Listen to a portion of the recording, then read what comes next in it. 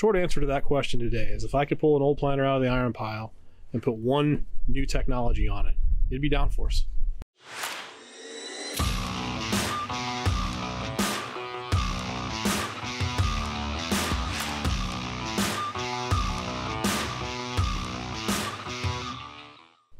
Hello, and welcome to another episode of Across the Tailgate. I'm Adam Gittins with HTS Ag, and with me today is Mike Lage. Mike, tell us a little bit about yourself. Hi, Adam. Thanks for having me. I'm a regional sales agronomist for Midwest Seed Genetics. Work in corn product development a little bit as part of my job as well, and do a little bit of district business management too. We all kind of wear a lot of hats here, so appreciate being here with you today. Yeah, so Mike, we're out here today. Got the planter out. We're getting ready to put it in the shop, do a little bit of last minute touch-ups on the planter before we head to the field this spring. And you brought me over a load of seed today. Yep. And so we were just having a conversation and talking a little bit about planters and how all of that plays in. Mike, I know over the years, you've looked at a lot of planters. You've scouted a tremendous amount of acres. Yep. And from an agronomic perspective, if guys could do one thing to make their planter better, what would that be? You know, it's a great question, and with technology, and you and I have known each other for what, 20 some years, and that answer has probably changed over time. And I remember, I don't know, a few years back when you were beta testing the first downforce just over the hill over here. Yeah. And you said, "Watch, I'm gonna turn this on," and riding behind you in a four-wheeler, and those row units just went level, right over no-tilled corn ground. And that was really the first time that I ever got to see this downforce in action. And as you said, I walk a lot of corn, see a lot of different planters. We plant several test plots a year for corn and soybeans. And so the short answer to that question today is if I could pull an old planter out of the iron pile and put one new technology on it, it'd be downforce. So Mike, downforce, of course, we've done a ton of research over the years. Like you said, I beta tested it on my farm. What do you think, as we look through the data, what do you think really jumps out as being the thing that makes the yield there? What benefit are we seeing from that downforce specifically that guys maybe don't have dialed in otherwise? Well, you know, for a long time, we've really been hyper-focused on spacing, right? Got to have that quote-unquote picket fence stand. Sure. And I don't disagree with that. I think that's every bit as important, and having singles and not doubles and not triples, and all those are really important. But what we see and what we strive for within our company is deliver a really high quality seed product, really high warm germs, really high cold germs. It's a standard for our company. And you pay a good amount of money for a bag of corn. All your customers, our joint customers, they do the same. Sure. And, you know, whether or not you assume quality. But what we now know, and you talk about data, and we're now able to quantify things in ways we weren't even able to do 5 or 10 years ago. We're collecting so much data. And if you really look at the data and then go out and get your boots dirty and look and dig, and you see Iowa State came out with some really interesting information here a couple years ago that a 2-day delay in emergence is good for about 100 kernels. Wow. So you extrapolate that to what corn prices are today in $5 corn and how important it is. And we strive to deliver a product to you so that every corn plant looks like every other corn plant. You know, we want it to come up as close together as we possibly can and avoid that corn plant being delayed, that 2-day delay. The delay at 3 days and 4 days, you know, after that, you're a weed. And you think about some of these tougher hills we got here, the big river bottom and the clays. We've got a tremendous amount of variability, and the ability for that planter to not only, and what I like about your system is it not only reacts down, it also reacts up. Sure. You know, so we don't have delay coming up either, because that can be just as bad. If we're plowing and digging into the mud, we're ruining seed beds and doing more things to hurt that emergence.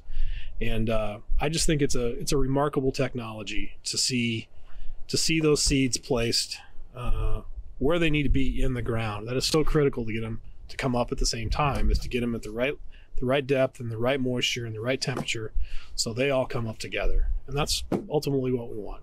So uniform emergence really comes back to uniform depth. And so with the hydraulic downforce, we're able to maintain that uniform depth in any soil type, in any conditions, with 200 readings per second that the egg leader system takes, and to being able to adjust that quickly. Now, I know you've been across a lot of different systems, a lot of different planters. I don't want to make this a commercial for egg leader products, but talk about what else you've seen out there.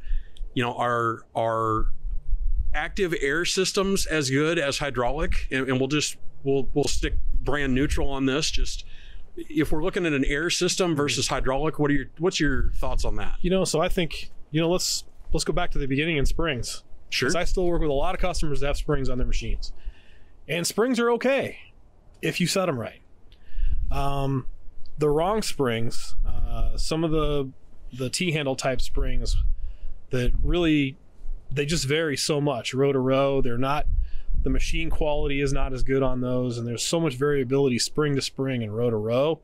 And I am less of a fan of those. The airbag systems were a big improvement over springs, right? And now the downforce, the hydraulic downforce in my mind, and the way it reacts, and not only, like I said before, the downforce is so important, but to be able to react and let it lay off the pressure too, I think is equally important.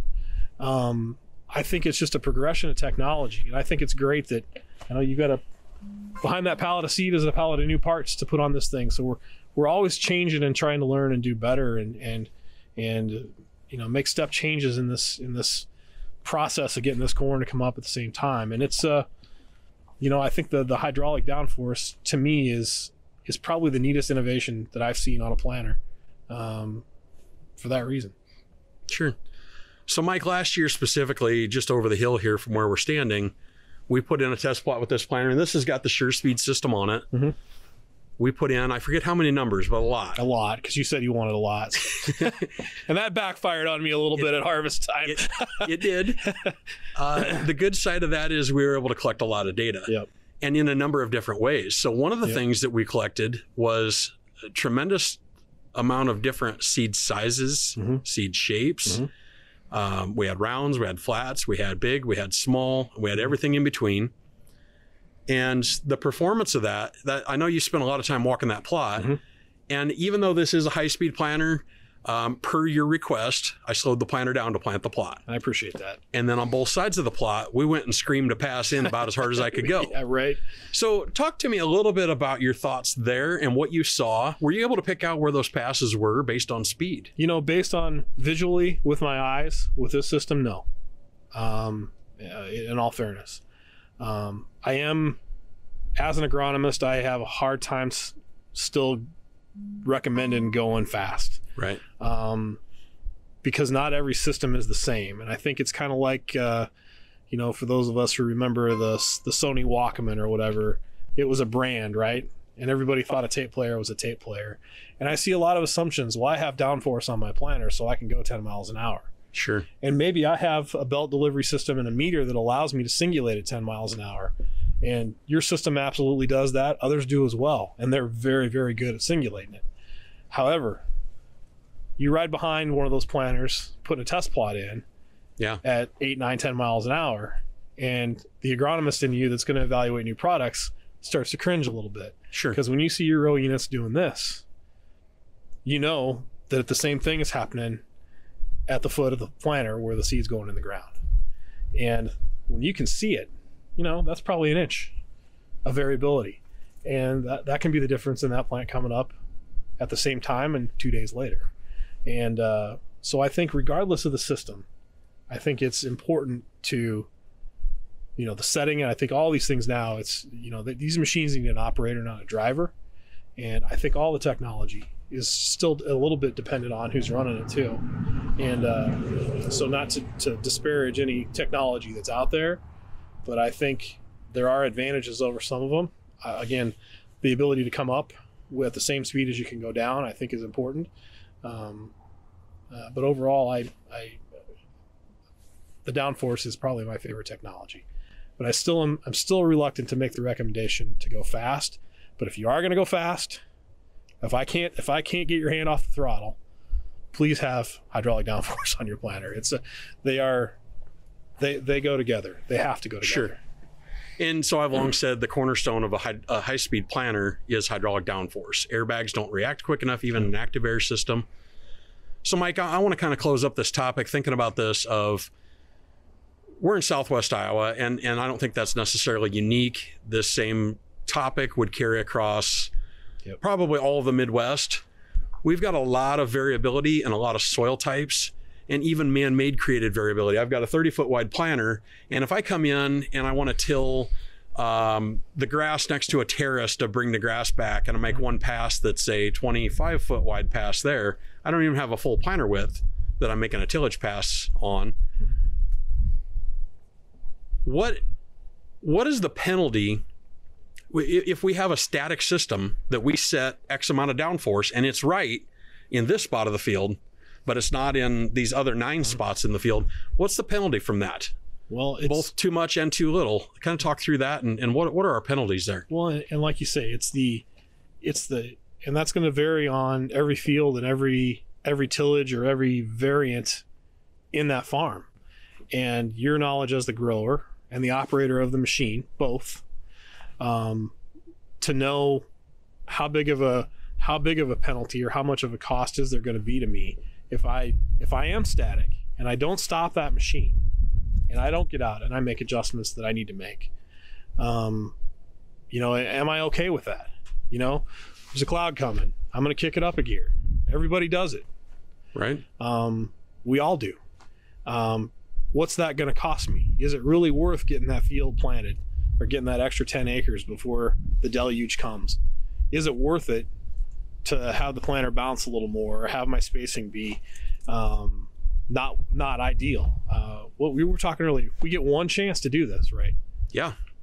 I know some of us do it 2 and 3 times, but none of us want to do that. And you're behind. You're way behind when you're doing that. Yeah. So I think here we are. It's March, middle of March, right? We're less than 30 days away from planting in some cases, right? Now's the time to get these things tuned up. Let's get them tuned up now, not while we're trying to plant. We know what we need to do, but it's so important.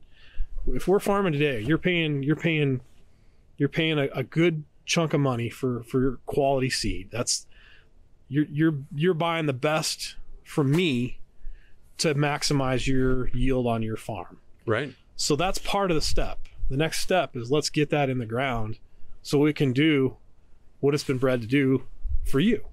Right. And it's like I don't know an analogy to compare it to, that it's just, to me it's my life and what I see every day. And the older I get, I guess I feel like I probably am becoming a little bit more opinionated, but it's so important. It's so frustrating for me as an agronomist. Sadly, if something's not right, there's something wrong with your seed, right? Well, lots of times it's, excuse me, it's maybe it was a grain cart path the fall before. Sure. Or maybe where the anhydrous tanks went in the wheel tracks. Usually it's not the seed. It usually comes back to conditions of planting, planter settings. So important. And I would even expand on that just a little bit, Mike. We talked a lot about technology and kind of focused on that, but all of the technology in the world on this planter is not going to correct for the very basic things of having a good set of true V's, yep. the bearings working right, everything in line and doing what we need it to do. So don't overlook the simple things on the planter.